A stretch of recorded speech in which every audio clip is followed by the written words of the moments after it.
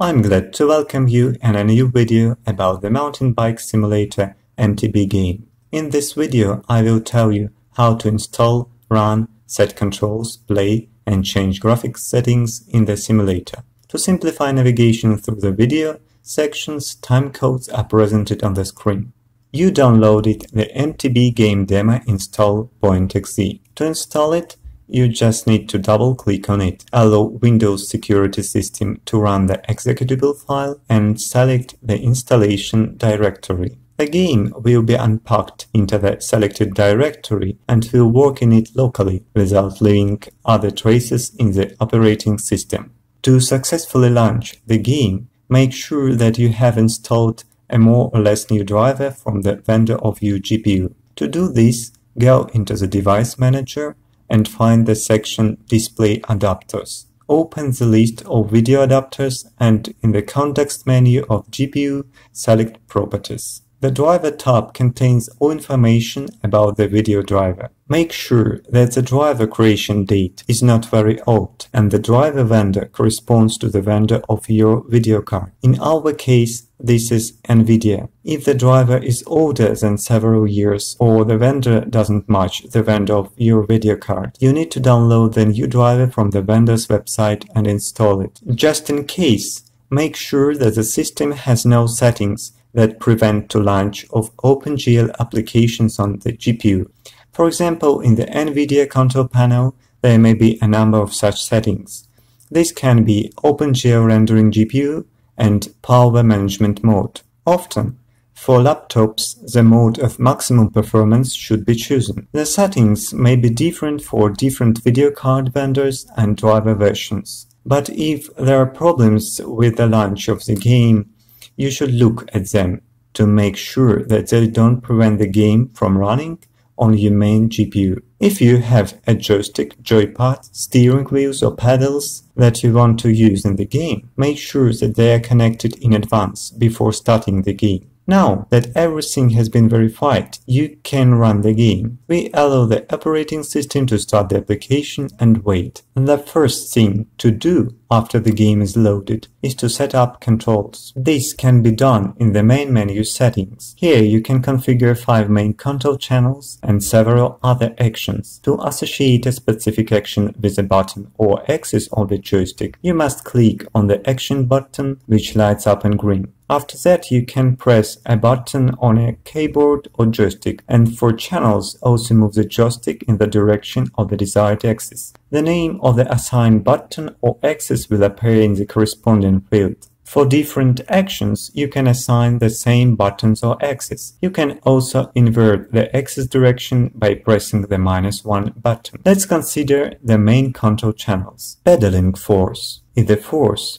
with which the rider turns pedals. This channel can be assigned to the button to increase and decrease force and the axis of the joystick or pedal. When pedaling, the rider tries to maintain the optimum cadence for him. If the established force is not enough for this, then he will change the transmission gear to a lighter one, and if the cadence increases too much, he will on the contrary switch to a heavier gear. The current value of the pedaling channel is displayed in the information line of the simulation window. Incline forward and backward.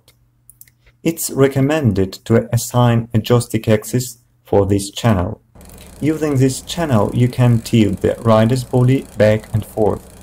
If this is done too quickly, you can even knock out the bike. This channel is most often used when jumping and landing on drops and jumps. You can also control this channel by moving the mouse forward and backward with the right button pressed.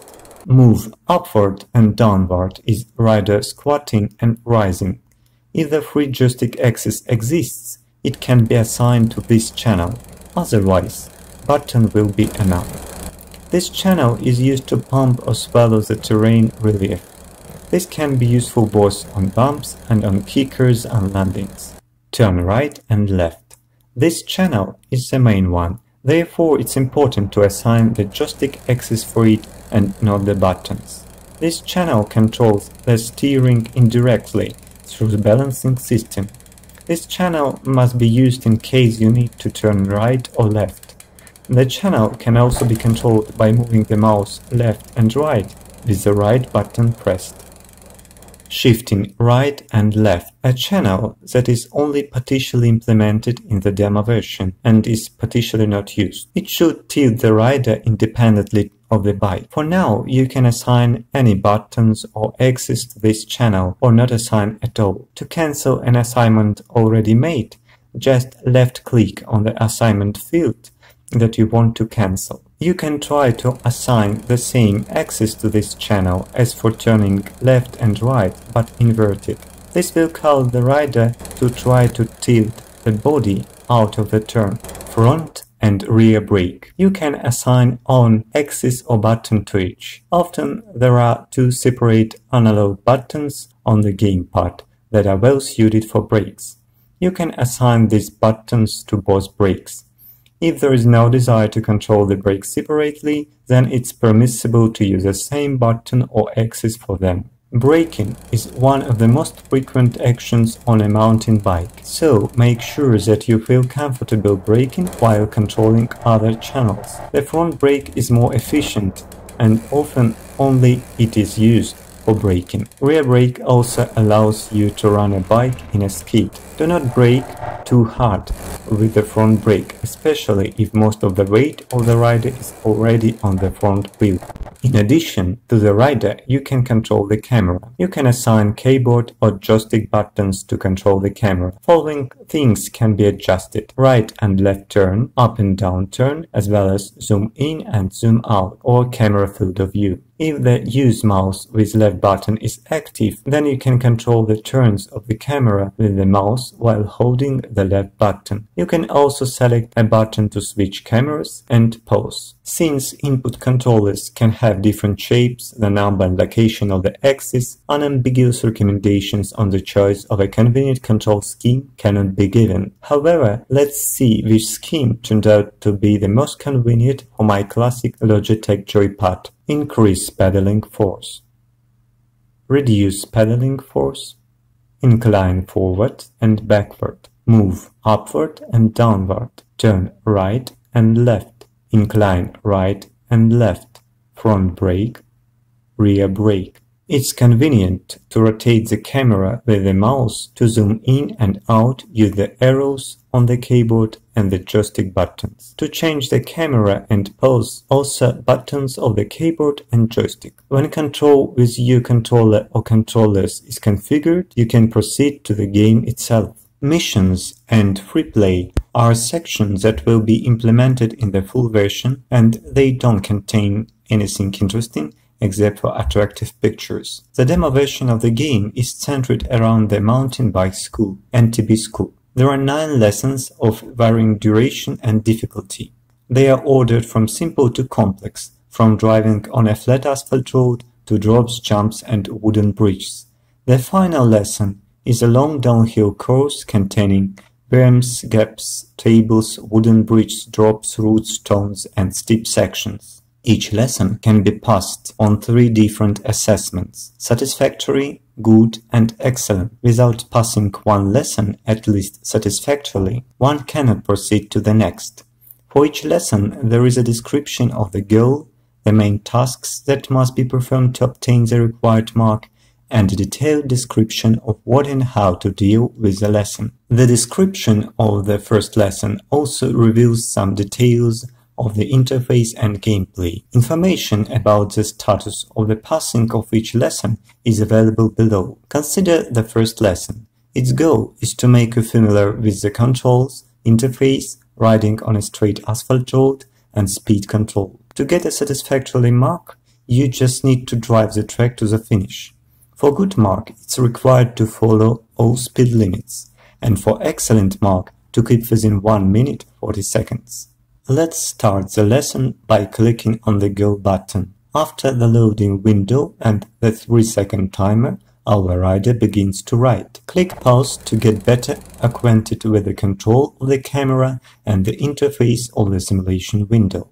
The camera is controlled as it was configured in the settings menu. The game has 4 different cameras.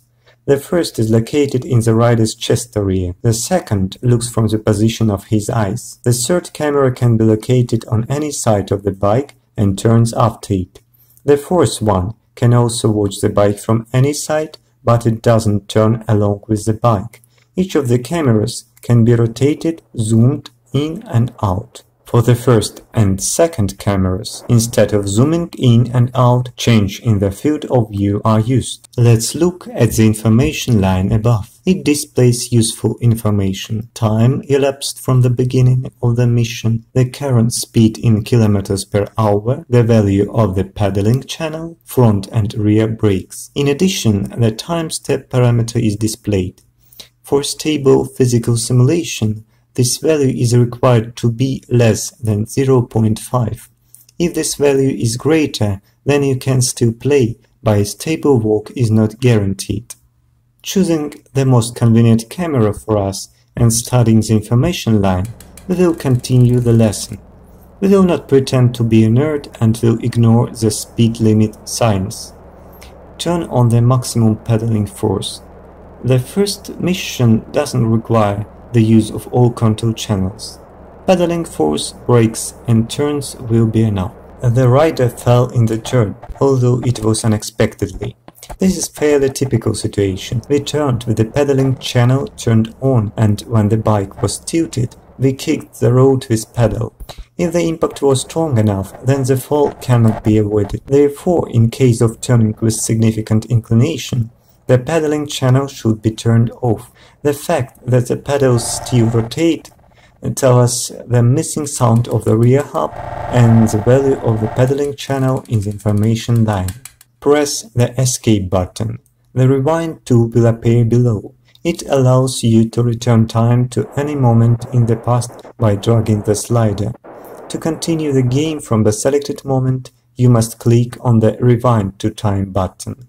It is also possible to return to the game for the last moment by clicking Return to Race. You can exit the lesson by clicking on Return to Menu and restart the lesson using the Restart Mission button. The Rewind tool can be used an unlimited number of times, but each time adds 10 seconds of the penalty time to the time of the lesson. In addition, for a positive assessment, the number of rewinds in school lesson is limited. No more than 3 for a satisfactory mark, no more than 2 for a good mark, and no more than 1 for the excellent mark. Let's go to the moment before the fall and continue the lesson.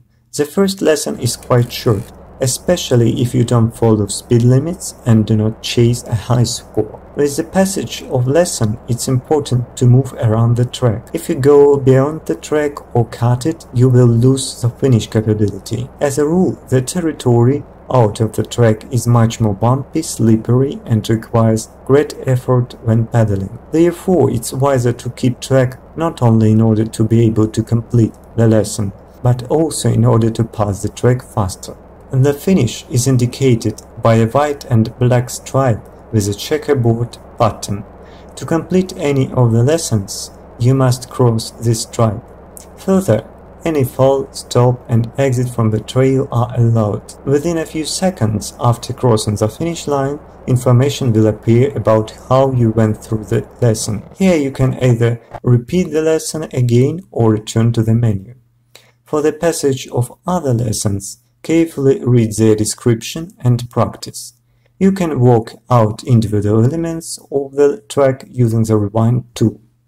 It is possible to configure some of the graphics settings in the game using the system file graphics_settings.txt. Consider what settings this file allows us to produce and how they influence the graphics in the game. The parameter render grass allows you to enable or disable the display of the grass. Each blade of grass is drawn separately, so turning off the grass can significantly increase game performance. The tree level of detail allows you to choose which level of detail will be used when displaying trees. If the value is 0, all levels are used, and if the value is from 1 to 4, the corresponding level is used. The default value is 0, but if the change of detail levels distract or annoys you, You can choose to use any one level. Visibility distance is a parameter that determines the distance at which objects are visible. The minimum value of 1 allows you to improve performance, while a value of 20 allows you to see object as far as possible. The default value is 10.